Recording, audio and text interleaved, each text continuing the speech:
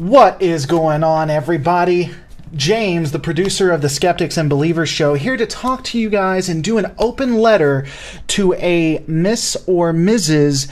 Adrian Garcia, who happens to be the chief of police for the Childress Texas.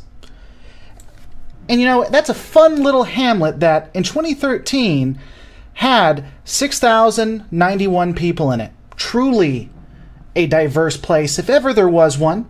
With under 10,000 people, I'm sure that you can completely understand what's going on in society and cultural norms and things of that nature.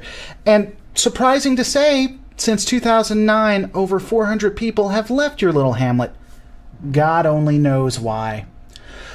But I'm not here to talk about anything going wrong with your little town or people leaving in droves, because God only knows who would want to leave your place. I'm here to talk about something that you did to the Freedom from Religion organization. Let's go ahead and talk about that. So here we go. It would seem that the Freedom from Religion, and I'm either that or something of that nature, Freedom from Religion is I think who they are, FFRF, sent you a letter with a concern. So just so everyone understands what's going on, a group of citizens sent you a letter saying, hey, we're concerned that you may be biased or bigoted against us, that you may be putting something on your police cars that would make people feel uncomfortable, that they may not be able to trust the police. Now, I'll be the first to say, I know in this day and age, police officers are well known for being trusted and not using their authority to kill people. So I completely agree that this is probably unwarranted, that they would be scared that in a majority religious country that's already known for killing people, that maybe you'll be a little biased. I mean, that's just completely unheard of. So I'm right there with you.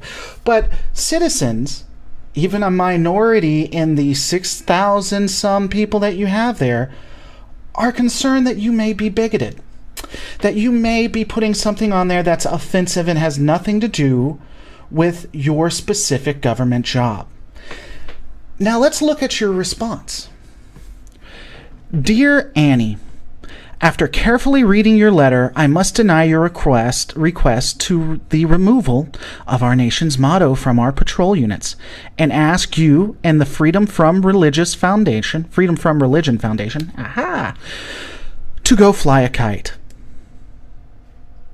Wow. Classy. So I would like to just respond to that, and if you don't mind, I've put some notes over here because I know that I am responding to perhaps one of the greatest minds in our country's history.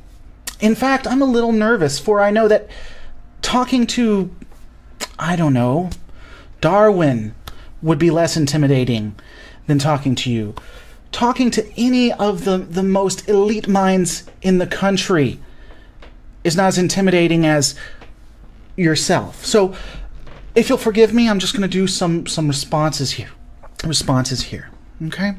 And first, I want to tell you what I'm not going to do. I want to respect you. Now, anyone with a third grader's basic civics education might say that your response was, well, to be honest, bigoted. They might say that anyone who would respond that way, who doesn't care about their citizens, aren't fit for duty, that you're supposed to protect everybody, that it doesn't matter who they are, that you shouldn't put things that are offensive on your cars because you want everybody talking to you and you want people to respond to you in a positive way. And that knowing that there's a problem with people trusting police officers, you might, I don't know, try to stay neutral. I'm not going to do that. I wouldn't want to say that. I wouldn't want to be offensive to you. So I'm going to talk from a second grader's civics education and just go through this. Now, I know that you're in Texas, and Texas likes to change history ever so often in the books. So I went to treasury.gov, where I get all of information about the government. Well, not all, but if I want to research something, that's one of the places I go. If you're curious, anything with .gov generally is from the US government. So if you're ever curious about where stuff comes from, like, oh, in God we trust, the nation's motto, you can go there and take a look. And it would seem that this specific in God we trust actually came around during the Civil War. You remember that time when we thought owning African Americans was a good idea, and that the North even did it beforehand, and long after we continued to be prejudiced against African Americans and other minorities. During that time, we said, hey, in God we trust is a great idea. Now let's create a little line that all the black people got to get in the back. 2 great ideas. Who wants beers? Me? Yeah, that was the time that In God We Trust started to become popular and was legalized shortly after.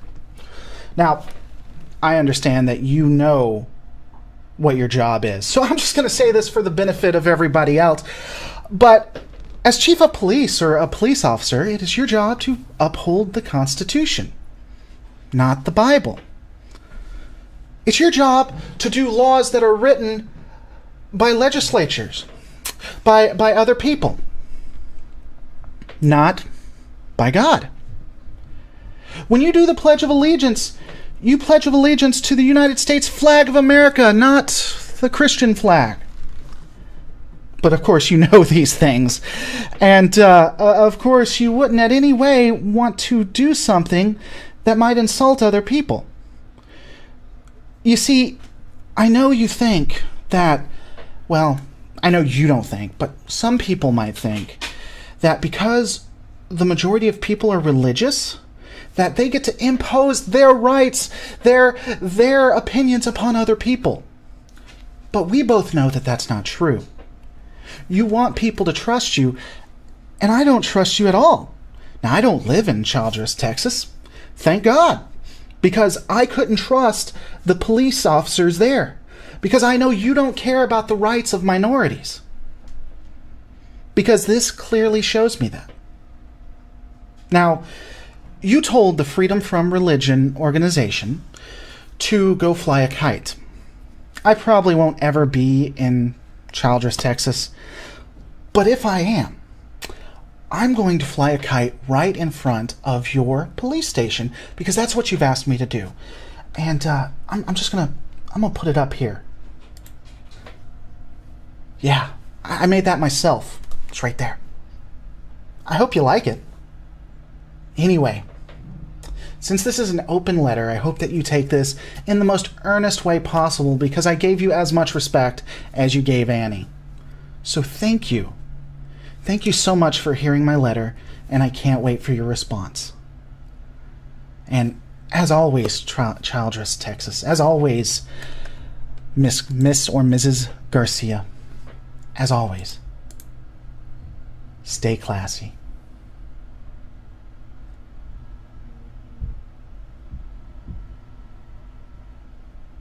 This. Now, I know that you're in Texas, and Texas likes to change history ever so often in the books. So I went to treasury.gov, where I get all of information about the government. Well, not all, but if I want to research something, that's one of the places I go. If you're curious, anything with .gov generally is from the US government. So if you're ever curious about where stuff comes from, like, oh, in God we trust, the nation's motto, you can go there and take a look. And it would seem that this specific in God we trust actually came around during the Civil War.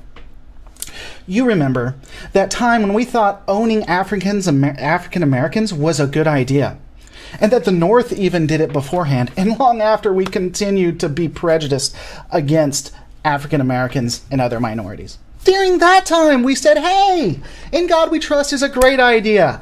Now let's create a little line that all the black people got to get in the back. 2 great ideas. Who wants beers? Me?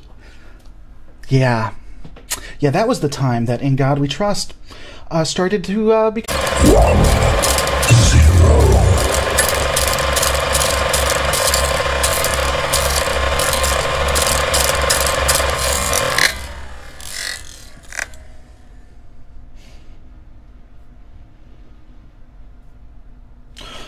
What is going on, everybody? James, the producer of the Skeptics and Believers show, here to talk to you guys and do an open letter to a Miss or Mrs. Adrian Garcia, who happens to be the chief of police for the Childress Texas. And you know, that's a fun little hamlet that in 2013 had 6,091 people in it. Truly a diverse place, if ever there was one. With under 10,000 people, I'm sure that you can completely understand what's going on in society and cultural norms and things of that nature. And surprising to say, since 2009, over 400 people have left your little hamlet. God only knows why. But I'm not here to talk about anything going wrong with your little town or this country that's already known for killing people, that maybe you'll be a little biased. I mean, that's just completely unheard of. So I'm right there with you. But citizens, even a minority in the 6,000 some people that you have there, are concerned that you may be bigoted, that you may be putting something on there that's offensive and has nothing to do with your specific government job. Now let's look at your response. Dear Annie, after carefully reading your letter, I must deny your request to the removal of our nation's motto from our patrol units and ask you and the Freedom from Religion Foundation, to go fly a kite. Wow. Classy. So I would like to just respond to that, and if you don't mind, I've put some notes over here because I know that I am responding to perhaps one of the greatest minds in our country's history. In fact, I'm a little nervous, for I know that talking to, I don't know, people leaving in droves, because God only knows who would want to leave your place, I'm here to talk about something that you did to the Freedom from Religion organization. Let's go ahead and talk about that. So here we go. It would seem that the Freedom from Religion, and I'm either that or something of that nature, Freedom from Religion is I think who they are, FFRF, sent you a letter with a concern. So just so everyone understands what's going on, a group of citizens sent you a letter saying, hey, we're concerned that you may be biased or bigoted against us, that you may be putting something on your police cars that would make people feel uncomfortable, that they may not be able to trust the police. Now, I'll be the first to say, I know in this day and age, police officers are well known for being trusted and not using their authority to kill people. So I completely agree that this is probably unwarranted, that they would be scared that in a majority religion, Darwin would be less intimidating than talking to you. Talking to any of the most elite minds in the country is not as intimidating as yourself. So if you'll forgive me, I'm just going to do some responses here. Okay? And first, I want to tell you what I'm not going to do. I want to respect you. Now, anyone with a third grader's basic civics education might say that your response was, well, to be honest, bigoted.